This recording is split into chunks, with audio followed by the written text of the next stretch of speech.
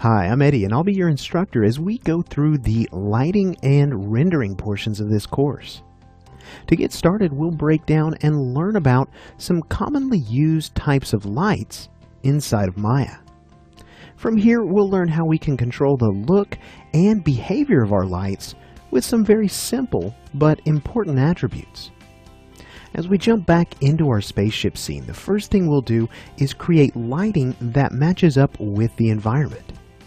Next, we'll focus our attention on the materials and eventually the particles in our scene, fine-tuning them so that they'll look the best they can inside of our renders. To wrap things up, we'll learn how to configure our output so that we can batch render out a high-quality version of our final animation. So let's go ahead and move on to our next lesson, where we'll start this process by learning about several of Maya's different light types.